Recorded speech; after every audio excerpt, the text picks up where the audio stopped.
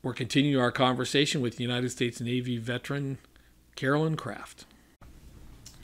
We're talking to Caroline here and stuff about her time, and yeah, I could probably do a whole show with you just on the on your roots here in the Antelope Valley and your family, and I just find our local history so interesting, and I'm just fascinated by the journeys of people that have grown up here.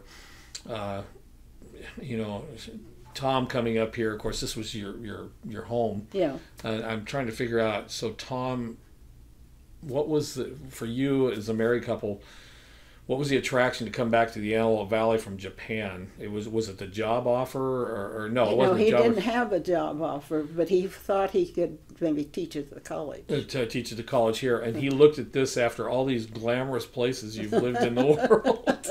Going suddenly, we're going to go to the Antelope Valley.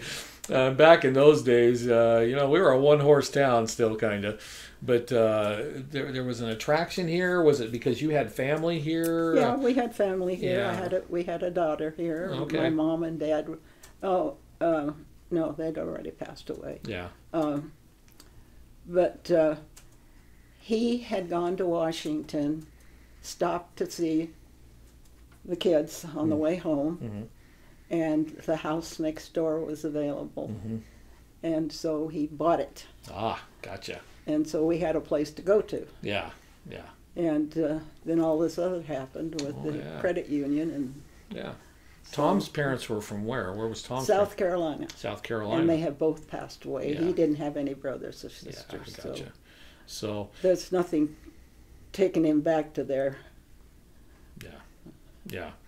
I remember a special night in Tom's life, and you were there, the Antelope Valley Fairgrounds, when he was recognized by community for his work, and he received the I don't even know if they do that anymore. They give the award out to a specific person, Yeah. that is really, and I remember Pride of the Nation, Jamie Goodrow, and everybody was in attendance there, and it was a big deal, and it was a big surprise, and I think that's the only time I'd ever seen Tom go up on stage to receive something where he was, because like Pete Knight had been recognized, for his things like that, and I never saw Tom really get choked up over anything, but I think that was one night it was just a little bit overwhelming for him, and so richly deserved, and you must have been proud. It's your husband up there, and the other thing, he had spoken a number of times at her class. Oh yeah, absolutely. So,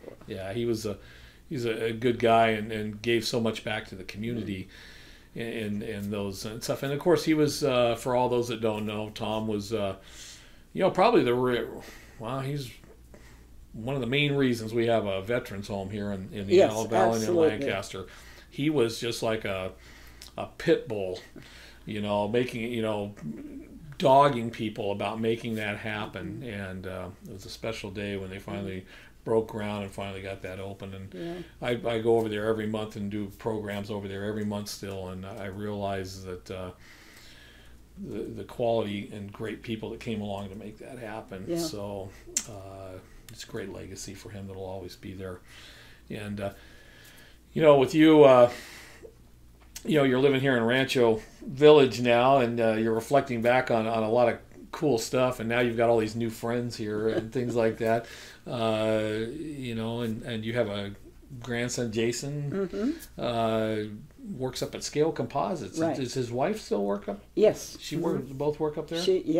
She's a welder and a good one. Yeah, she is. She's one of those, I'm hoping my daughter takes after, because she works with her hands and tools and things like that. But your family has that great legacy, and Jason, boy, he's motivated, He must have got some of that Tom From DNA, his, that just pushed him through, and so glad they're doing so good.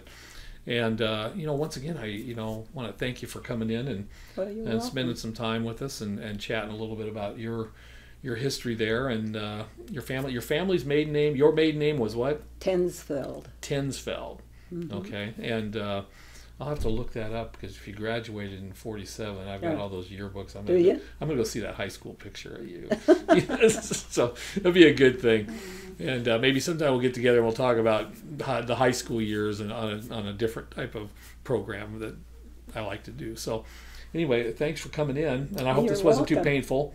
No, yeah, it was good stuff. Good. You're at ease. And you stuff. made it easy. Yeah, I made it easy and stuff. So it's always good, good friends around here in the Antelope Valley. So anyway, thanks again for coming in, and we'll wrap this up now. You're welcome. And we'll see you next time here at AV Veterans Talk here at Aerotech News.